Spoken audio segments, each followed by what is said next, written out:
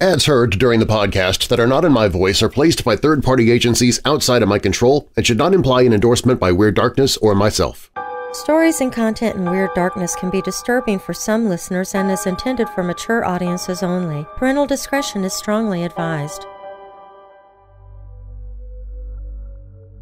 Imagine a quaint English village in 1984, where a schoolteacher's attempt to renovate an old cottage leads to one of the most baffling paranormal mysteries of the 20th century. Ken Webster, along with his girlfriend Debbie and their friend Nicola, found themselves at the center of an impossible conversation with a man who claimed to be writing from 1546.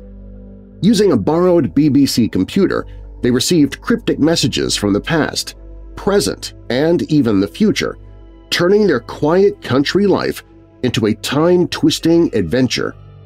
As the story unfolds, we're drawn into a web of historical intrigue, supernatural occurrences, and cutting-edge technology. From six-toed footprints climbing walls to messages from the year 2109, the Dodleston Messages challenge our understanding of time and reality. But as experts scrutinize the language and facts, questions arise. Is this a genuine paranormal phenomenon, an elaborate hoax, or something in between?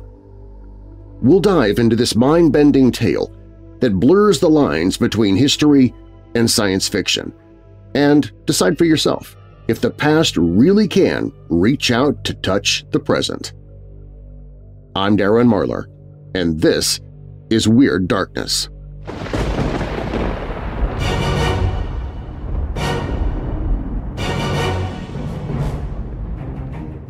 Welcome, Weirdos! I'm Darren Marlar, and this is Weird Darkness. Here you'll find stories of the paranormal, supernatural, legends, lore, the strange and bizarre, crime, conspiracy, mysterious, macabre, unsolved, and unexplained. Coming up in this episode, in Victorian London, a grisly murder case involving Maria and Frederick Manning shocked society and caught the attention of Charles Dickens himself. What began as a love triangle turned into a chilling tale of greed, betrayal, and murder, culminating in a public execution that would challenge the very nature of capital punishment in Great Britain. In 1720, amidst a perilous pirate attack on the Atlantic, a newborn's cry changed the course of destiny. Ocean-born Mary, christened by buccaneers and gifted with a bolt of green silk, would grow from a maritime legend into a symbol of courage and resilience in colonial New England. Her extraordinary birth weaving a tapestry of fact and fiction that continues to captivate imaginations centuries later. On the morning of June 20th, 2001, Andrea Yates shocked the nation by drowning her 5 children, one by one, in the family bathtub. Years of untreated mental illness, compounded by religious fanaticism and postpartum psychosis, culminated in this unimaginable tragedy. Was it the work of a tortured mind, or something darker at play? Deep in the ancient folds of the Appalachian Mountains, where time seems to slow and shadows linger, legends have taken root for millennia. These peaks have become a breeding ground for supernatural tales that blend seamlessly with the landscape. The sheer age and untamed nature of Appalachia has given birth to a rich tapestry of myths, from the Mothman to ghosts to the devil himself. In the heart of Preston, Ladywell Street is infamous for a chilling spectral presence capable of shifting forms, from eerie footsteps to a blood-soaked apparition known as the Bannister Doll. Once a beautiful young woman, Dolly Bannister met a tragic death at the hands of her father, a punishment for a crime she didn't commit. Now her restless spirit seeks retribution, haunting the streets and striking fear into anyone who dares to cross her path. But first, in 1984, a sleepy English village became the unlikely stage for a mind-bending mystery when a schoolteacher's computer began receiving messages from a man claiming to be from the year 1546. As past and present collided through a BBC micro, Ken Webster and his friends found themselves entangled in a web of Tudor English, future prophecies, and inexplicable phenomena that would challenge everything they thought they knew about time and technology. We begin there. If you're new here, welcome to the show. While you're listening, be sure to check out WeirdDarkness.com for merchandise, to visit sponsors you hear about during the show, sign up for my newsletter, enter contests, connect with me on social media, hear other podcasts that I host, listen to free audiobooks I've narrated. Plus, you can visit the Hope in the Darkness page if you're struggling with depression, dark thoughts, or addiction. You can find all of that and more at WeirdDarkness.com. Now, bolt your doors, lock your windows, turn off your lights, and come with me into the Weird Darkness.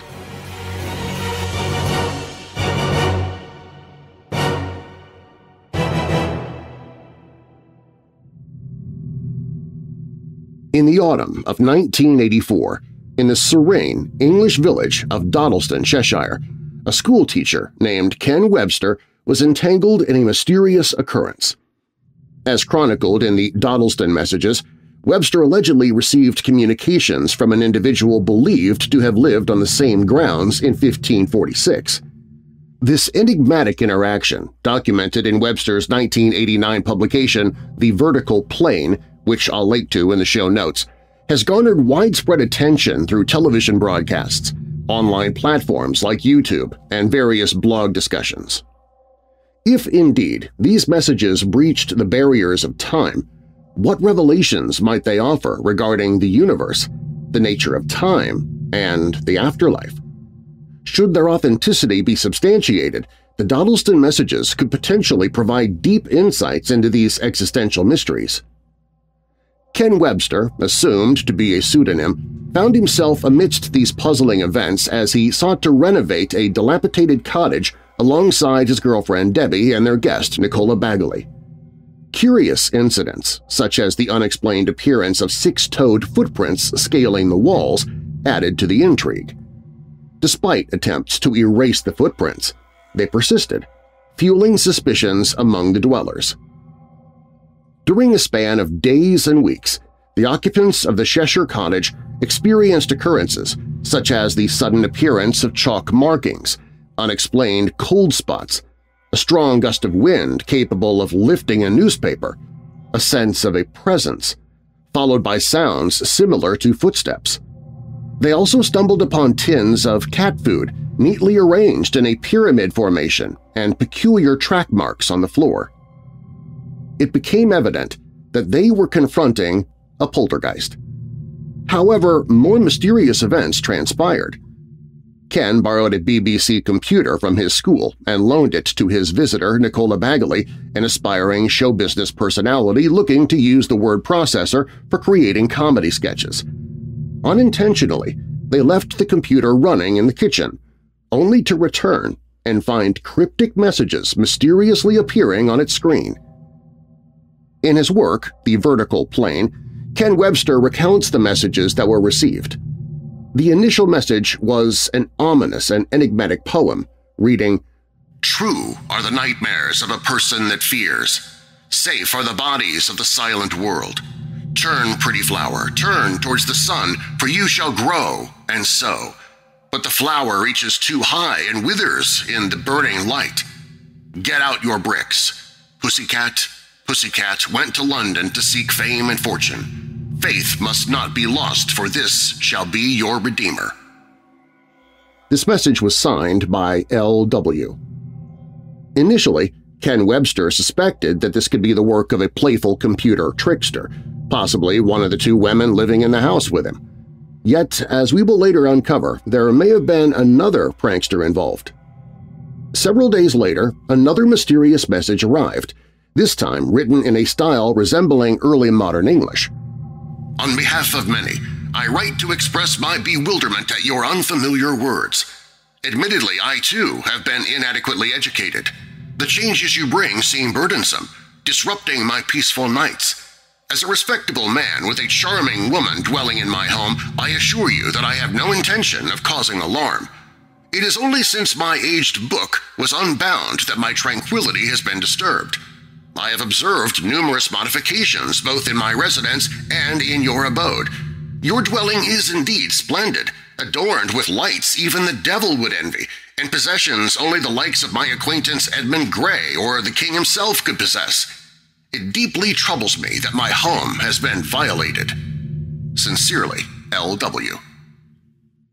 The information conveyed in the messages indicated that Lucas, the L in W, had studied at Brasenose College at Oxford University and had encountered the renowned Dutch philosopher Erasmus on 3 occasions. As the exchange of letters continued, it became apparent that Thomas possessed the ability to observe and hear specific events at Meadow Cottage. For instance, he would comment on images left by Webster near the computer, such as a drawing of a Jaguar car. In a succeeding message, he remarked, "I have come across your sketch of the carriage. Though it is rudimentary and without the horse, it will not travel far." Debbie, Webster's partner, reported having dreams involving Lucas following instances of hearing tapping sounds, feeling as though her hair was being pulled, experiencing physical pressure, and sensing a strong, dreamlike state, revisiting a time when they collaborated on candle making. Between 1985 and 1986, messages continued to appear persistently on the computer over a span of 18 months. Moreover, Lucas Wainman, L.W., communicated with Ken Webster by leaving messages on paper snippets that emerged at Meadow Cottage in 1985. These remnants were not artifacts from the previous occupancy, but were seemingly imprinted by Lucas utilizing psychic abilities during Webster's time. After an assessment of the messages by Peter Trinder, an educator and Webster's colleague, it was confirmed that they were written in the early modern English of the Tudor era, featuring authentic dialects and outdated expressions unfamiliar to modern-day individuals. The storyline took a sudden twist as the communications persisted. Lucas Wainman halted his writing, and a mysterious associate of his stepped in, sending messages to Webster. It was later unveiled that Lucas had been detained by the local sheriff, Sir Thomas Fowlhurst, for using the light box as a means of communication. Webster uncovered that Lucas had been dabbling in witchcraft. Webster later learned that Lucas was freed but placed under house arrest. Despite being accused of witchcraft, Lucas continued corresponding with Ken Webster for several months. Lucas shared his concerns about potential repercussions from the authorities but persisted in using the light box, writing on contemporary paper and sending Webster sketches of objects in his household. It came to light that Lucas had initially falsified his identity, originally presenting himself as Lucas Wainman and signing messages as L.W., but later revealing his true name as Thomas Howarden. Furthermore, Lucas, or Thomas, questioned Webster's claim of residing in 1985, as he believed that Webster and his companion who provided the light box hailed from 2109. Webster was puzzled by this disclosure and inquired about the figure 1 that Lucas referenced from 2109. Intrigued, Webster opted to send a message to 2109 using the BBC Micro, titling it Calling 2109. The year 2109 promptly replied. Deciphering the responses from 2109 posed a challenge, predominantly revolving around abstract New Age ideas linked to higher purposes. A message from 2109.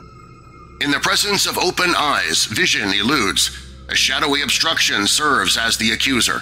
Quietly lingering in solitude within the veil of darkness, he awaits judgment, silently prompting unspoken queries of a mystical nature through the gaze of the sightless. The soul he embodies is the wanderer, free from earthly restraints or chains or fleshly bars. He stands the guardian of time and space. Here resides your divinity. Another message from 2109. Strive to understand that you three possess a purpose that will forge new paths in history during your lifetimes. We, as emissaries from 2109, refrain from directly shaping your thoughts, but provide guidance that allows for the unfolding of your own destiny. All we reveal is our interconnectedness under a common deity, irrespective of its essence. Sheriff Sir Thomas Fowlhurst surprised all by personally engaging with Ken Webster using the lightbox, revealing that the current year for him is actually 1546. The exchange continued with Lucas, who disclosed his true identity as not Lucas Wainman but Thomas Howardon, or Harden. Expelled from Brasenose College in 1538 for his refusal to denounce the Pope, Lucas Wainman, or Thomas Howardon, managed to avoid execution for months while persistently communicating with Webster. However, he was eventually directed to leave the premises, expressing his plan to journey to Bristol to procure a horse with intentions to ride to Oxford in pursuit of readmission to Brasenose College. The decision to travel from Dodleston to Oxford via Bristol appears illogical. While the distance from Dodleston to Oxford is 174 miles, the journey from Dodleston to Bristol covers only 169 miles.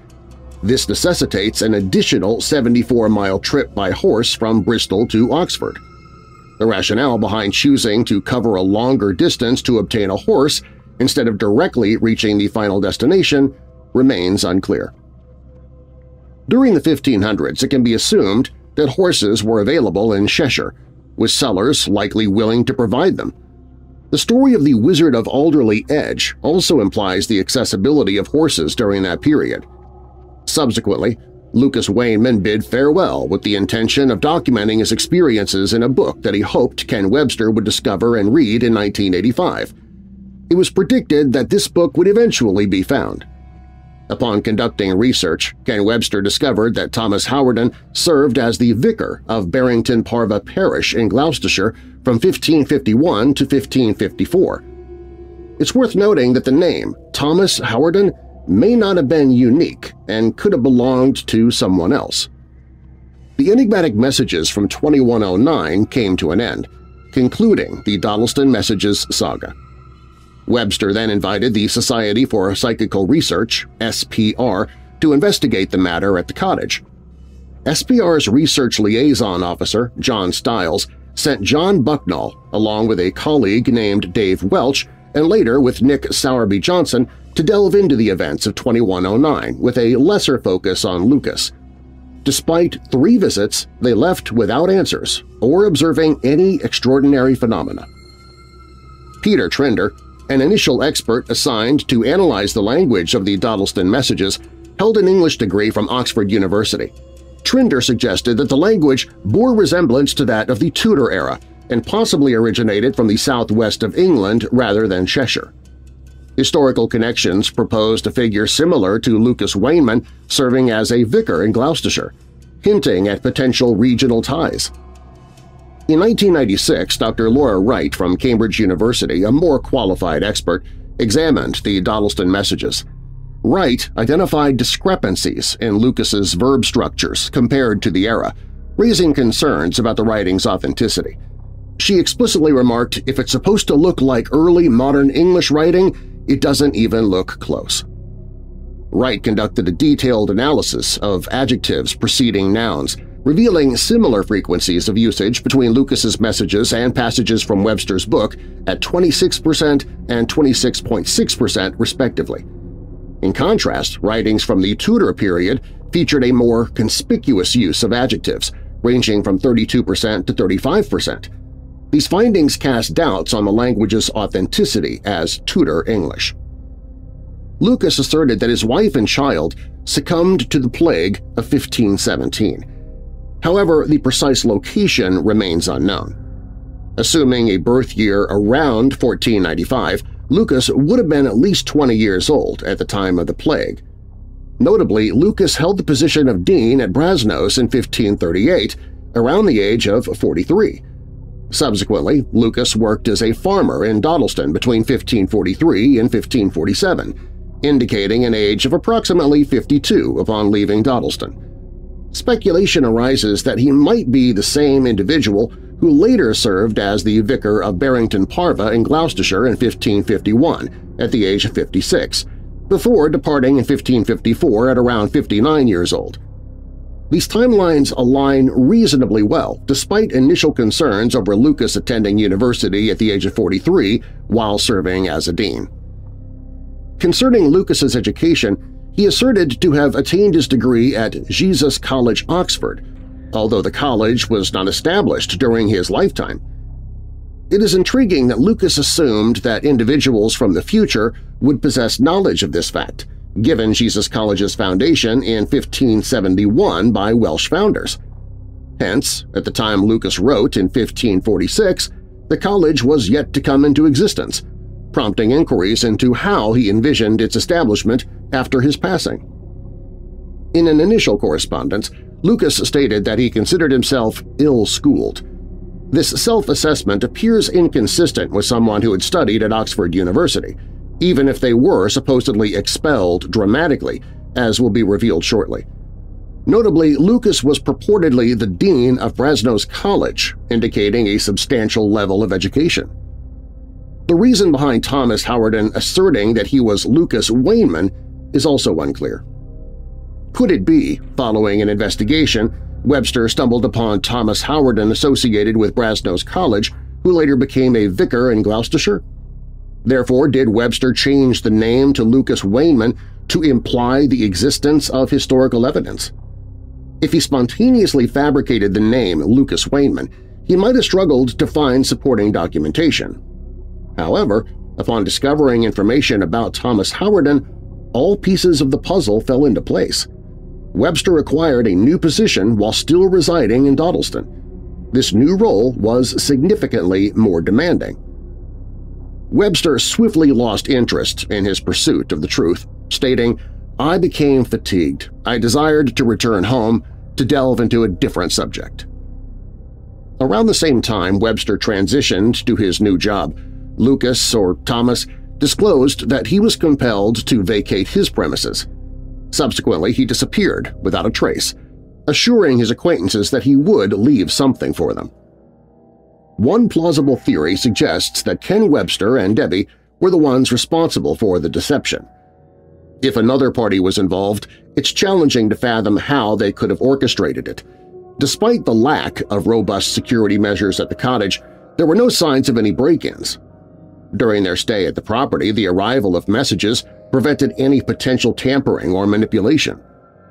Webster utilized computers from a shared resource, making it unfeasible to manipulate all of them. Upon shutdown, no data was preserved, eliminating the possibility of covertly introducing information for later display upon reboot. This occurred before the era of the Internet, with the computers lacking modems for external communication. Regarding Ken and Debbie's involvement, while Ken Webster authored the book, Debbie contributed and shared peculiar dreams where she purportedly communicated with Lucas. They reportedly appeared on the television program Out of This World, focusing on the Dodleston Messages, aired in 1996, with no subsequent appearances recorded. Subsequently, Ken and Debbie withdrew from public visibility indefinitely. They have not admitted to any deception and have not substantially profited from the incident. Lucas and 2109 have similarly disappeared without further contact. Webster's narrative ostensibly presents a mysterious detective story aiming to uncover the truth. The question lingers around Thomas Howardin. Did this enigmatic figure truly exist?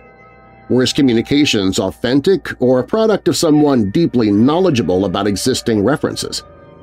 In his account, particularly at the onset of the alleged paranormal events, Webster's character invests significant effort in delving into the history of early modern Cheshire and its surroundings. Through his inquiries, Ken Webster discovered records connecting Sir Thomas Fowlhurst to the sheriffdom of the Dodleston region in the mid-1500s. Lucas's revelation seemed to find support, yet a lingering uncertainty prevailed. Had Webster already possessed information about Thomas Fowlhurst before Lucas mentioned him? And did he subsequently claim to have unearthed Fowlhurst only after Lucas raised the topic? Webster felt a sense of validation when Robin Peedle, a former assistant librarian at Brasenose in the 1980s, uncovered Hardin's name in the university's archives, further affirming Hardin's assertion of his presence there. Nevertheless, the assertion of being the dean of the college appears unverified. Webster's transition from a local school to a role in Manchester marked the gradual fade-out of the narrative. To the best of my knowledge, no occupants of that residence have reported any supernatural incidents in the years since. Ultimately, it emerges that the historical information provided by Lucas is inaccurate. Additionally, a highly regarded expert has confidently stated that the language utilized in the messages is not an accurate representation of authentic Tudor English, bearing a striking resemblance to Webster's own language. The complex storyline of the Dodleston Messages mirrors that of a 1970s British science fiction television series like Doctor Who, Time Slip, or Children of the Stones. The inception of the entire narrative seems to stem from Ken Webster's playful pranks on his guest Nicola, evolving as his interest in the amusement grew. Initially unfathomed, he contemplated the potential for a best-selling book. Drawing inspiration from the success of acclaimed novels such as The Exorcist and the Amityville Horror, which claimed to be based on true events, Webster formulated his science fiction opus, The Vertical Plane, positioning it as a realistic narrative to bolster its commercial appeal. The prevailing sentiment among scholars in both mainstream academia and the paranormal field leans towards viewing the Dodleston Messages as an elaborate and meticulously orchestrated hoax. Nevertheless, irrespective of one's perspective on the issue, it undeniably spins a compelling yarn.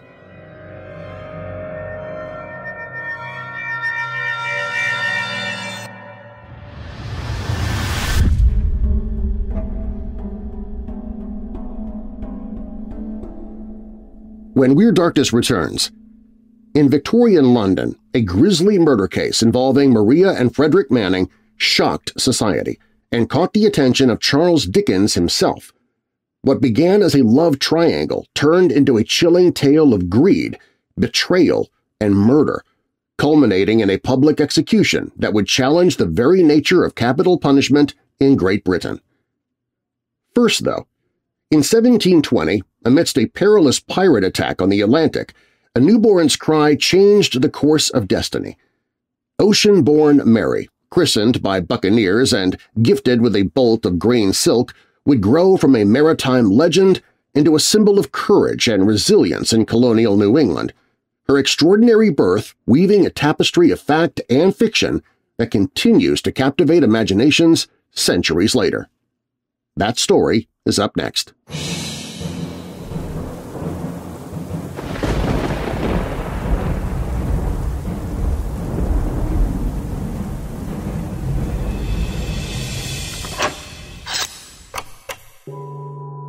I have not done a live scream in a while, but I have one on the calendar now. On Saturday, September 28th, I'll be streaming live on my YouTube channel, on camera, telling stories, taking your comments and questions, and I'll even be doing a couple of giveaways during the live show.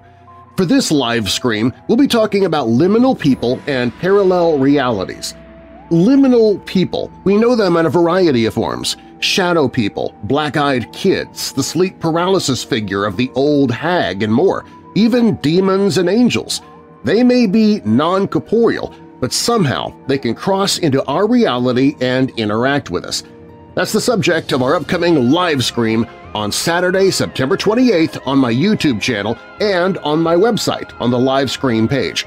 The stream starts at 5 p.m. Pacific, 6 p.m. Mountain, 7 p.m. Central, 8 p.m. Eastern.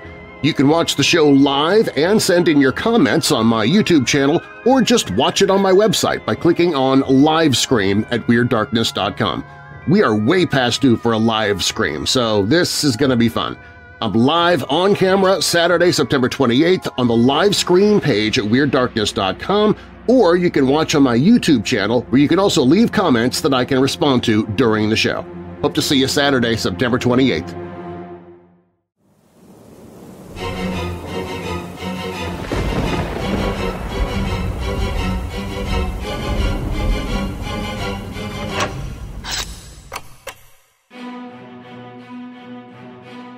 In the early 18th century, amidst the vast expanse of the Atlantic Ocean, a remarkable tale unfolded, capturing the hearts and imaginations of people worldwide. It was the account of ocean-born Mary, a courageous child born aboard a vessel journeying from Ireland to the New World in 1720. The ship, carrying optimistic settlers in search of a better life, faced a harrowing experience when it was raided by pirates. Amidst the turmoil, Mary came into the world to her parents, James and Elizabeth Fulton. However, their joy soon turned to trepidation as the pirate captain made an unexpected proposition: spare their lives in exchange for naming the baby Mary after his own mother. Reluctantly, the Fultons acquiesced, and the pirate captain even presented them with a bolt of green silk for Mary's eventual wedding gown. Thus, ocean-born Mary commenced her life under extraordinary circumstances, her fate forever intertwined with the maritime folklore. Over time, the saga of ocean-born Mary expanded, with accounts of audacious escapades, hidden riches, and brushes with the supernatural. Some even speculated that she wed the pirate captain who spared her, adding romance to the legend. Yet, amidst the myths, Mary's true story remained resolute. Growing up in colonial New England, she was recognized for her tall stature and fiery red locks. In 1742, she wed James Wallace, clad in the silk gown bestowed upon her by the pirate captain. Together they built a family and led a modest existence, distant from the thrilling exploits of lore. In her later years, Mary relocated to Henniker, New Hampshire, where she spent her final days enveloped by loved ones. Ocean-born Mary's legacy endures, inspiring generations with her adventurous spirit and unwavering courage. While her story may be veiled in legend, the essence of ocean-born Mary continues to captivate all who hear of her. Through the ages, the tale of ocean-born Mary has persisted, evolving with each retelling to embody resilience and fortitude in times of adversity. From her humble beginnings at sea to her revered status in New England folklore, Mary's journey has left an indelible imprint on history. Following her birth, Mary's narrative spread far and wide, entrancing individuals worldwide. Stories of her encounters with pirates, miraculous escapes, and settlement in the New World became legendary, passed down through generations. Within the fantastical elements of her legend, Mary's fundamental virtues endured unchanged. She was celebrated not for her extraordinary deeds, but for her compassion, bravery, and unyielding spirit. Over time, Mary's story continued to be retold, with each iteration embellishing the narrative. Some depicted her as possessing magical abilities, while others recounted her interactions with mythical beings. Throughout it all, one constant remained: the enduring legacy of ocean-born Mary. In the early 20th century, Mary's legend found new life with the acquisition of a colonial-era home in Henniker, New Hampshire. Though historical records indicated that she never resided there, the new owner, Lewis Roy, embraced her tale wholeheartedly, transforming the house into a tourist attraction complete with period furnishings and mementos. Over time, the ocean-born Mary house has evolved into a cherished landmark in Henniker, attracting visitors from near and far, seeking a connection to New England's past. Despite attempts to distinguish reality from fiction, the legacy of ocean-born Mary has endured, becoming interwoven in the tapestry of local traditions and perpetuated through children's literature and tales of the supernatural. Today, the ocean-born Mary house stands as a tribute to the lasting influence of folklore and the perennial appeal of a captivating narrative. While the specifics may remain shrouded in uncertainty and historical truths elusive, the essence of ocean-born Mary continues to resonate in the hearts and imaginations of all who encounter her story.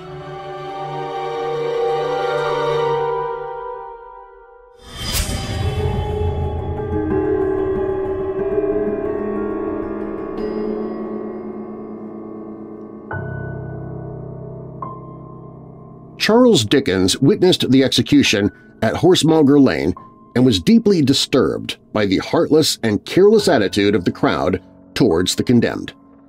This experience led him to advocate against public executions, ultimately contributing to the abolition of capital punishment in Great Britain. Public executions, once considered a form of entertainment in Victorian London, had a morbid appeal and were often treated like a leisurely event. The case of Maria and Frederick Manning, who were executed publicly, exemplifies the grim and intensive spectacle that these events had become. Maria's childhood is shrouded in mystery, with attempts to embellish the gaps. In an era indifferent to childhood narratives unless intertwined with adult fame, survival was the primary concern amidst a high infant mortality rate. This lack of historical insight is unsurprising given the prevailing circumstances. In pursuit of better prospects, Maria relocated to England in 1846, finding work as a lady's maid. Her path crossed with Patrick O'Connor, a London-based customs officer and moneylender known for his wealth and allure, fostering an immediate attraction between them. Despite her fondness for Patrick's affluence, Maria was already romantically involved with Frederick Manning, a railway employee anticipated to inherit substantial wealth from his investments. The allure of financial security drew Maria to Patrick, who possessed ready cash, although his heavy drinking and perceived lack of moral fortitude left her yearning for a partner embodying both wealth and integrity. Disillusioned by Frederick's failure to fulfill the expectations of inheritance, Maria's dissatisfaction deepened. In a bold deviation from marital fidelity, Maria initiated a clandestine affair with Patrick, with Frederick's acquiescence. Patrick's frequent visits for dinner hinted at the simmering scandal within Maria and Frederick's household. In these circumstances, typically it's the husband who becomes the victim of a violent act, such as being axed, shot, stabbed, or any other method of murder. However, this specific case deviated from the norm. Maria made a decision that no one else could have Patrick as a husband if she couldn't, and that she would secure his wealth. Therefore, she resolved to eliminate her partner. The decision was not arbitrary. Frederick and Maria, proprietors of an inn, were linked to a train robbery in 1849. Despite their lack of involvement in the crime, the robbers had selected their inn as their lodging before carrying out the theft. Sales at their inn suffered, prompting them to sell the business and relocate to a modest residence in Miniver Place. The realization that she had wed the wrong individual would have undoubtedly been weighing heavily on Maria's thoughts. In pursuit of the money, she concluded that the time had come to end Patrick's life, with Frederick assisting in the scheme. The initial murder plan was unsuccessful, as Patrick unexpectedly brought a friend to the gathering, leading to a social outing rather than an assassination. Subsequently, the Mannings made a second attempt by inviting Patrick to dine on the evening of Thursday, August 9, 1849. What unfolded next remains shrouded in ambiguity. Nevertheless, Patrick was shot in the head, entombed beneath the floorboards that very night, though the gunshot wound did not prove fatal. His demise was actually brought about by multiple severe blows to the head. The individual who discharged the firearm remains unidentified, while there's a strong belief that Fred was responsible for bludgeoning Patrick to his demise. As a couple, they interred Patrick jointly, treated the remains with quicklime, and subsequently Fred absconded, leaving Maria isolated in the adjoining residence alongside a concealed body. Following this, Maria aimlessly headed to Patrick's residence, and given that the landlady recognized her, she was granted entry. Maria proceeded to burglarize the premises, even revisiting the following day to ensure nothing was overlooked.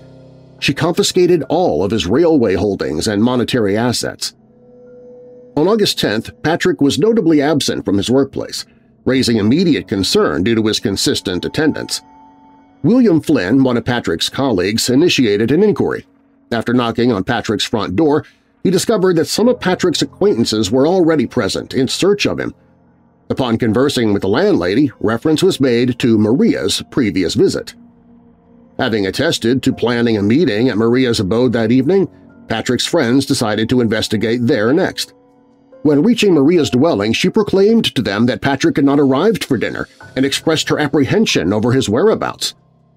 William was now convinced of foul play regarding Patrick's disappearance and enlisted police assistance. Consequently, when William arrived with a police officer the following day, Maria recounted the same narrative. However, Maria absconded that same evening. Upon realizing Maria's absence the subsequent day, William deduced her potential involvement. Superintendent Haynes of Scotland Yard assumed control of the investigation. Upon fleeing to Edinburgh in Scotland, Maria's disappearance swiftly transitioned into a homicide investigation following the discovery of Patrick's lifeless body beneath the floorboards in the house where the detectives, alongside William, found nothing else. Maria's trail was easily traced back to Scotland due to her lack of efforts to conceal her whereabouts. She was apprehended attempting to sell stolen goods and promptly brought back to London for questioning and legal processing. In a rented room in St. Lawrence, Frederick was located. He promptly distanced himself from Maria, confessing, "I never liked Patrick, so I battered his head with a ripping chisel." During their custody, the couple turned on each other, with little interference from the investigators who allowed them to implicate themselves through ongoing dialogue. In the Victorian era, marital dynamics and the legal framework regarding murder with married couples were notably peculiar. A female perpetrator who killed her spouse would not face murder charges, but rather charges of petty treason due to the social implications of defying her husband and, by extension, the Crown. Furthermore, wives were obligated to comply with their husband's directives, including involvement in post-murder cleanup duties. Acting under the husband's orders shielded a woman from being charged as an accessory to murder. However, active participation in the planning and execution of the crime rendered her culpable. In Victorian London, if you were a woman, your husband could request you to conceal evidence of a committed crime, but he could not ask you to engage in the crime itself. The question regarding Maria was whether she was following Frederick's commands. This question was promptly resolved when it was discovered that she had raided Patrick's residence and even invited him to dinner on the same evening, revealing her involvement. The trial, lasting only 2 days, concluded with Maria seeking approval from the guards escorting her out of the courtroom on her performance. Both Frederick and Maria received a death sentence and were transported to Horsemonger Lane Jail in Newgate.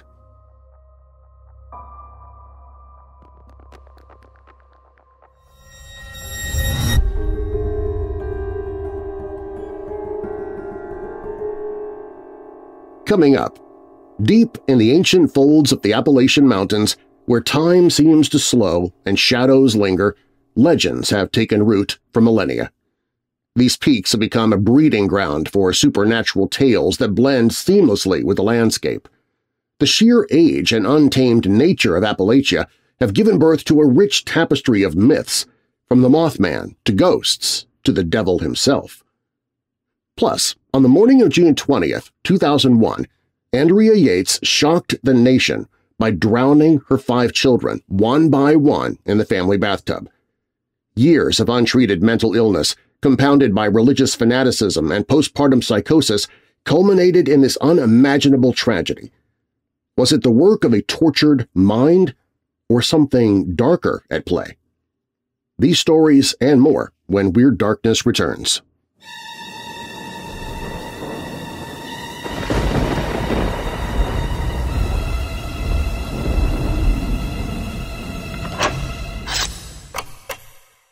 The political season is upon us, and those flying the red colors have their promises. The politicians wearing blue have different promises, but those of us in the cryptid party have only one promise – to stay hidden and mind our own business. Don't let the political pundits, the candidates, the PACs, or your closed-minded brainwashed family and friends tell you who to vote for. You're smarter than that. That's why I'm telling you who to vote for. This November, pull the lever for Bigfoot and Mothman. Our new president, Bigfoot, won't make the same mistakes as humans have, because he's not human. Bigfoot loves our country and you, so much so that he knows you have a better idea of how to run your life than he does, so he's staying out of your life. With Vice President Mothman, their new administration will do what no administration has done in the past – absolutely nothing. Show your support for the Cryptid Party by grabbing your Bigfoot Mothman 2024 merchandise with campaign buttons and stickers, hats, shirts, tote bags, mugs, hoodies, giant tapestries, pillows, magnets, even clothes for your kids to get them into the spirit of the political season. This year, vote for someone you can trust in, believe in, even without scientific proof of their existence. A vote for Bigfoot and Mothman is a vote you can be proud to tell others about. Get your Bigfoot and Mothman 2024 merchandise now at WeirdDarkness.com/shirts, available in all sizes and colors, even red and blue if you want to confuse people about your party loyalties. The new Bigfoot and Mothman 2024 political campaign merchandise at WeirdDarkness.com/shirts.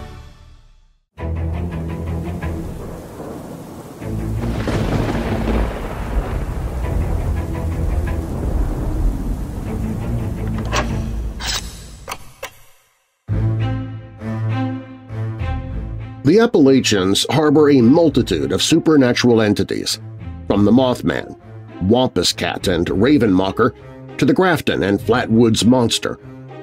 Haunted Appalachia stories flood TikTok, with many attributing the region's abundant mysterious phenomena to its ancient geological origins.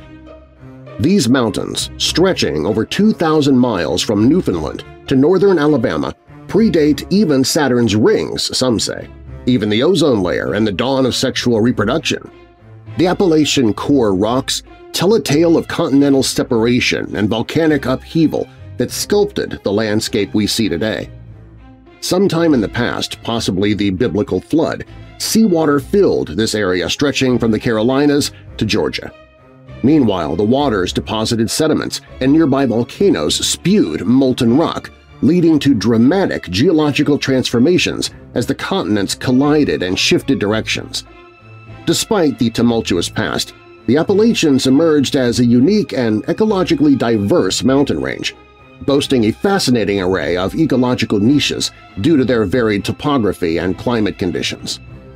Appalachian ecologist Elizabeth A. Byers highlights that this diverse topography has nurtured a wide range of species uniquely adapted to their respective environments, showcasing the resilience that characterizes this ancient mountain range. Andrea Byers, a lead scientist at Appalachian Ecology, an environmental consultancy, highlights the discovery of unique and captivating species while exploring woodlands and wetlands. Encountering a carnivorous round-leaved sundew with its vivid red tentacles coated in sticky nectar, or stumbling upon the nests of a northern flying squirrel filled with faux truffles from the previous night can be thrilling experiences. The abundance of supernatural folklore in the area can be attributed not only to the ancient age of the mountains, but also to their perpetual appearance of antiquity. Appalachia, largely untouched by human settlement, preserves a wealth of ancient biodiversity with its untouched habitats, ranging from misty red spruce forests to silver maple swamps and cotton grass fens on high plateaus. Could there still be mythical creatures hidden among these ancient species occupying various niches? The prospect is intriguing to contemplate, especially when such possibilities occasionally manifest audibly.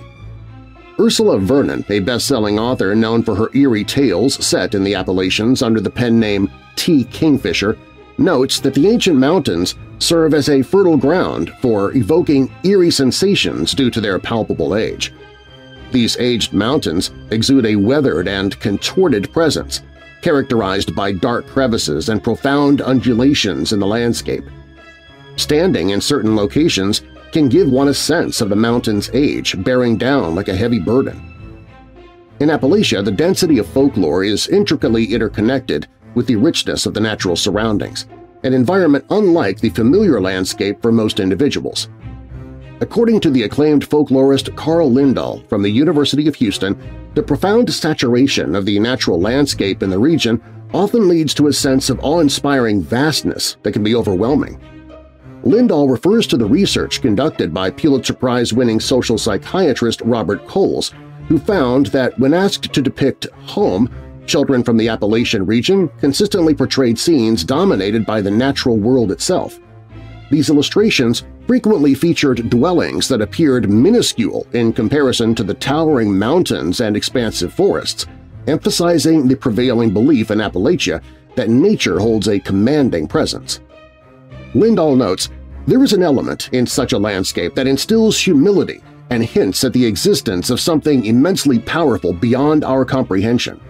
Nature, in essence, serves as the threshold to the supernatural realm. The supernatural cannot be separated from the natural." Throughout history, myths and legends have functioned as a means to elucidate phenomena that defy conventional explanation within the natural realm. Once infused with folklore, geographic locations actively contribute to the formation of mystical environments. Iceland has a term for such places, alagablatir, signifying enchanted spots. Despite the Appalachian Mountains predating recorded history, narratives have thrived in the region since human presence began. Noteworthy among these is Judiculla's Rock, a soapstone boulder spanning 240 square feet in the Appalachian Mountains, adorned with over 1,500 petroglyphs, one of which dates back approximately 4,000 years. According to Cherokee legend, this area belongs to the Lord of the Game, a colossal figure who roams the land, safeguarding it against excessive hunting pressure. The Crypto-Naturalist podcast co-hosts illustrate that stories often serve a deeper purpose beyond providing a mere thrill of fear. Leslie J. Anderson, an Ohio-based horror author and poet, believes that spooky tales serve as effective warnings about dangers in a more engaging way. For example, she explains that using tales of gremlins near a cliff's edge can effectively deter a child from going too close, avoiding the need for grim warnings of potential harm. Anderson emphasizes the power of storytelling in reminding us of the inherent dangers in nature, encouraging caution without resorting to direct warnings. Additionally, she suggests that well-known warnings like "Watch out for the Wolfman" can effectively convey the message to be careful in a more impactful manner. The Appalachian Mountains have accumulated countless legends over time, perhaps due to their ancient existence witnessing the creation of life on Earth. The mysteries hidden within the shadows and rustles of its forests naturally evoke fear, particularly for those unfamiliar with them. However, among those acquainted with the Appalachians, they embody a unique essence that transcends mere earthly landscapes. In the Appalachian region, marked by intricate hollows and hollers, densely forested slopes, and the emergence of little springs from obscure depths only to vanish again, one is encompassed by a landscape teeming with concealed mysteries. This is a realm where the devil could roam freely and eerie lights could beckon you astray, where a creature resembling a deer might reveal itself in ways divergent from the norm, remarks Vernon. It represents a bountiful breeding ground for trepidation.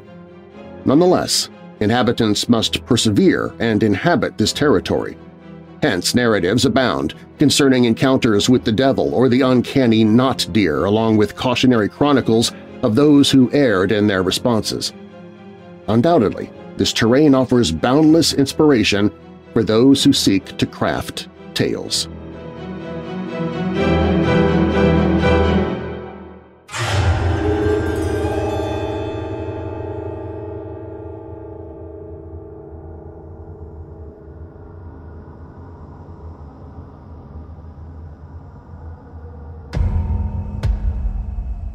On the morning of June 20, 2001, a mother from Houston, Texas, named Andrea Yates, drowned all 5 of her children, one by one, in the bathtub.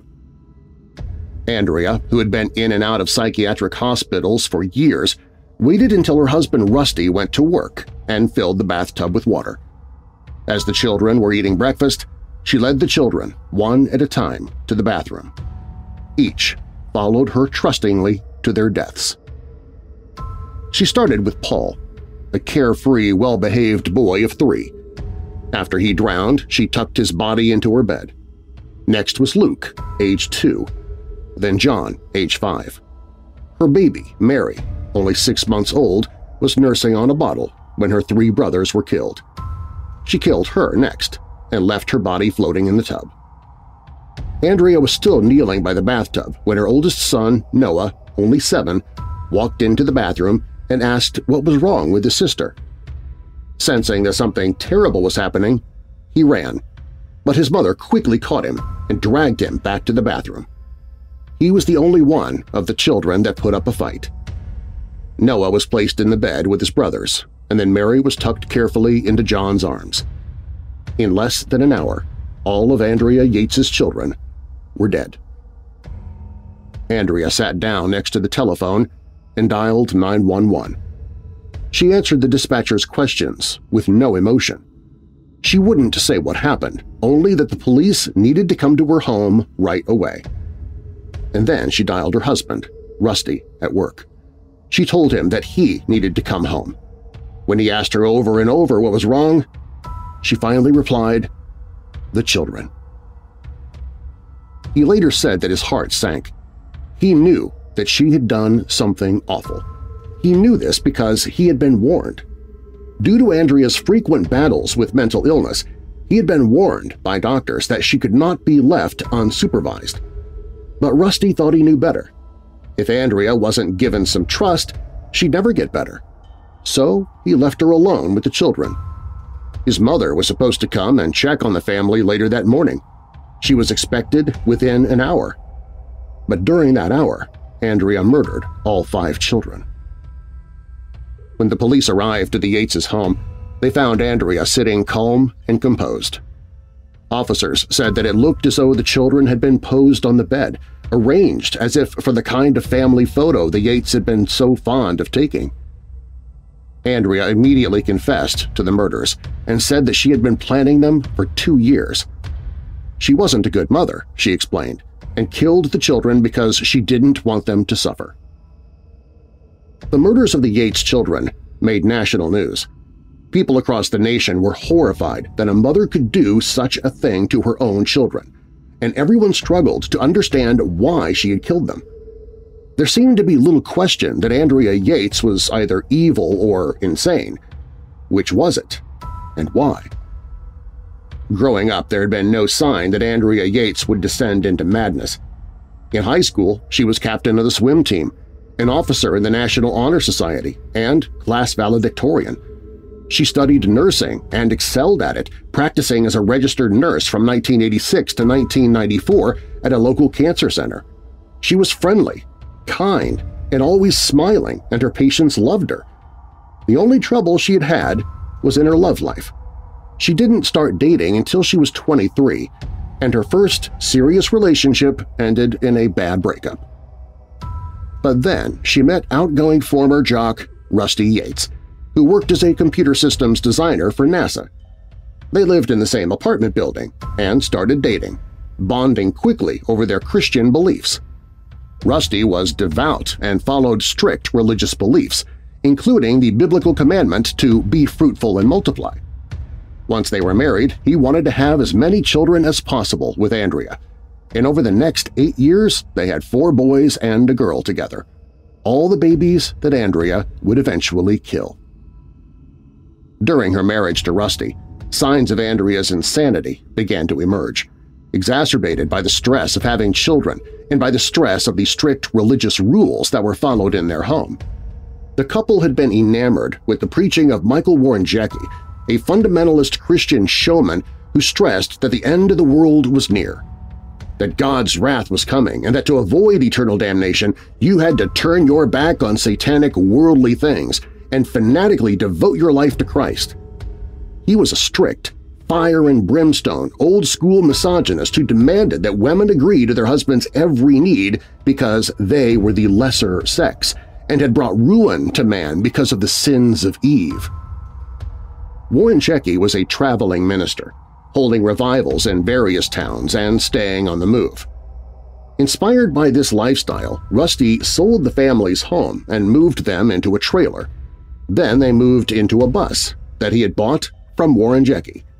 Noah and John slept in the luggage compartment, while the rest of the family shared the rest of the interior. By then, Andrea was already starting to come apart. Shortly after her first child was born in 1994, Andrea said she experienced a disturbing vision of someone getting stabbed. After the birth of Luke, her 4th child, she claimed she began to hear the voice of the devil himself, urging her to kill her children. One day, in June 1999, Rusty came home from work and found Andrea chewing on her fingers. Not her fingernails, but the fingers themselves. He cleaned up the blood and bandaged her as best he could, admonishing her for her behavior. The next day, after he left for work, she attempted suicide by overdosing on pills. She told hospital workers that she wanted to sleep forever. They put her on antidepressants, hoping that would help. They didn't. A short time later, she tried to kill herself again, this time with a knife. Pleading with doctors and nurses to let her die, she was hospitalized again and was given antipsychotic drugs. She was diagnosed with severe postpartum depression and was warned that if she had more children, it almost guaranteed a psychotic break. Within weeks, Andrea was pregnant with her 5th child. Her condition stabilized, but not for long. After her father's death in March 2001, she stopped taking her medication, stopped feeding Mary, and began cutting herself as she obsessively read the Bible. She picked at her hair, leaving bald patches on her scalp, and began cutting lines up and down her legs. Finally, she stopped feeding all the children, claiming they were eating too much. On May 3, 2011, after relatives noticed that she kept filling up the bathtub without offering a coherent reason for doing it, she was readmitted to the hospital. Once there, she was catatonic for the next 10 days. She was not improving. Arguably, she was getting worse, much worse. And then she was released. Her insurance wouldn't pay for her to stay longer. Of course, the morning of June 20th followed. At trial, Andrea went against the wishes of her defense team, confessed her crimes, and begged for punishment. She claimed that the devil had forced her to kill her children. He often spoke to her through cartoon characters on TV. The prosecution psychiatrist explained that she believed that if she killed her children, the state would execute her, Satan would be eliminated from the world, and her children would be saved. She believed that drowning them would keep them safe from Satan, and they would go up to heaven, where God would keep them safe. She also claimed that her 2 suicide attempts had been vain efforts to spare her children by killing the devil himself. Her delusions were heavily influenced by the religious fanaticism encouraged by her husband and church. Even after all of that, the jury found her medically competent to stand trial, and she was found guilty of capital murder and sentenced to life in prison. However, problems occurred with the legalities of the trial, and she was returned to the courtroom, where she was now found not guilty by reason of insanity and sent to a high-security mental facility. She will undoubtedly remain behind bars for the rest of her life. Sane or insane? Did the devil make her do it? Or did she murder her children simply because she wanted to? We'll likely never know. What we do know, though, is that 5 children never got the chance to become adults after that deadly morning in 2001. And that is the greatest injustice of all.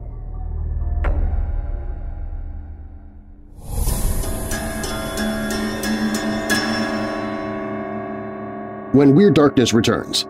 In the heart of Preston, Ladywell Street is infamous for a chilling, spectral presence capable of shifting forms. From eerie footsteps to a blood-soaked apparition known as the Bannister Doll. Once a beautiful young woman, Dolly Bannister met a tragic death at the hands of her father, a punishment for a crime she didn't commit. Now her restless spirit seeks retribution, haunting the streets and striking fear into anyone who dares to cross her path.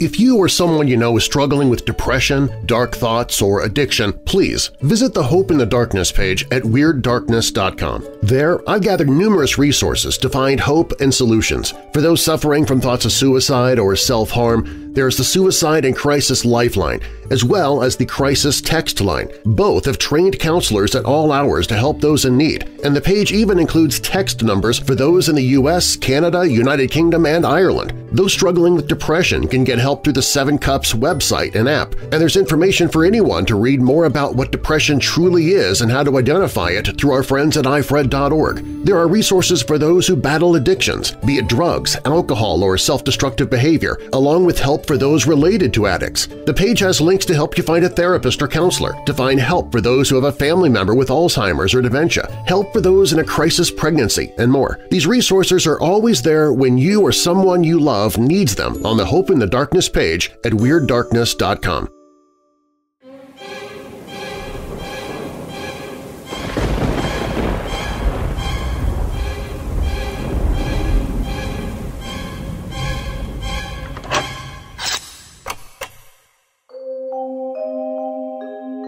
Ladywell Street in Preston is well known for a particularly eerie haunting. The spectral presence is said to have the ability to transform into different shapes, with some witnesses describing eerie footsteps, mysterious lanterns, a child, a black dog, and, most chillingly, the Bannister Doll itself. Legend has it that this entity was once a beautiful young woman who met a tragic end by being whipped to death. This story has faced some skepticism over the years, as the supposed background of the haunting has been questioned. There are conflicting accounts regarding her father, who was purported to be either the mayor of Preston or a wealthy mill owner living on Snow Hill. Historical records for Preston do not seem to corroborate these claims. However, it has been discovered that a John Bannister was once in charge of a house of correction near Ladywell Street, specifically at the former Greyfriars Convent. Whippings were a regular occurrence at this establishment, and it's revealed that John had a daughter named Dorothy Bannister, affectionately called Dolly. This revelation sheds new light on the origins of this chilling legend. In the 18th century, Dolly, a young lady admired by many with several suitors, shocked her widowed father by revealing her pregnancy, tarnishing the family's reputation. Enraged, her father publicly punished her, leading to her tragic death.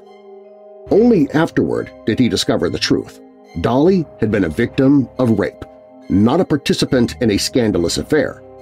The profound tragedy of her death is believed to linger as a spectral presence in the vicinity where she met her unjust fate. Dolly was laid to rest at Holy Trinity Churchyard, a place still haunted by her memory. Shortly after Dorothy's passing, the lifeless body of a young man was found in the town center, with his ribcage and skull brutally crushed beyond recognition.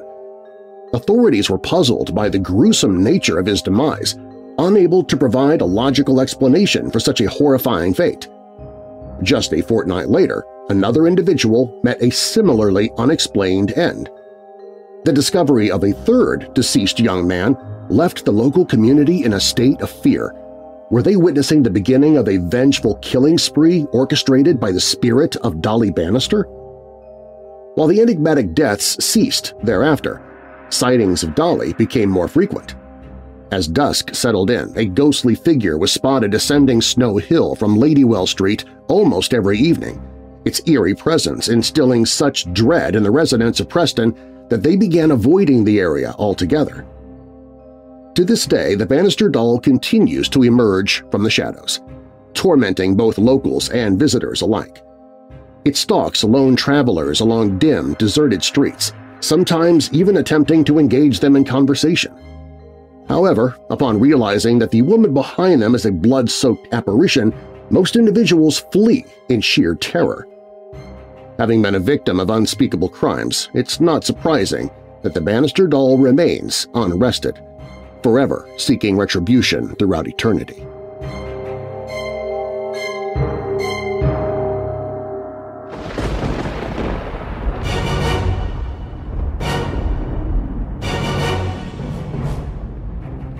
Thanks for listening.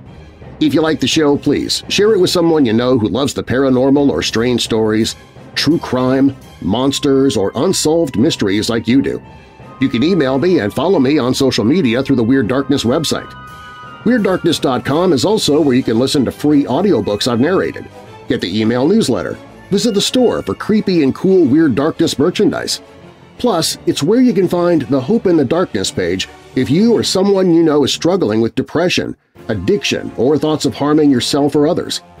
While on the site, you can also click on Tell Your Story to share your own true paranormal or creepy tale.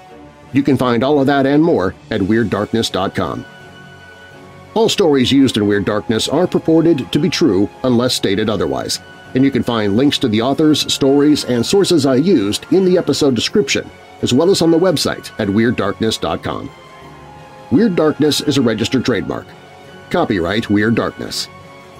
And now that we're coming out of the dark, I'll leave you with a little light. Ephesians 3 verse 18. And I pray that you may have the power to understand, as all God's people should, how wide, how long, how high, and how deep His love is. And a final thought. Our whole life is taken up with anxiety for personal security, with preparations for living, so that we really never live at all. Leo Tolstoy. I'm Darren Marlar.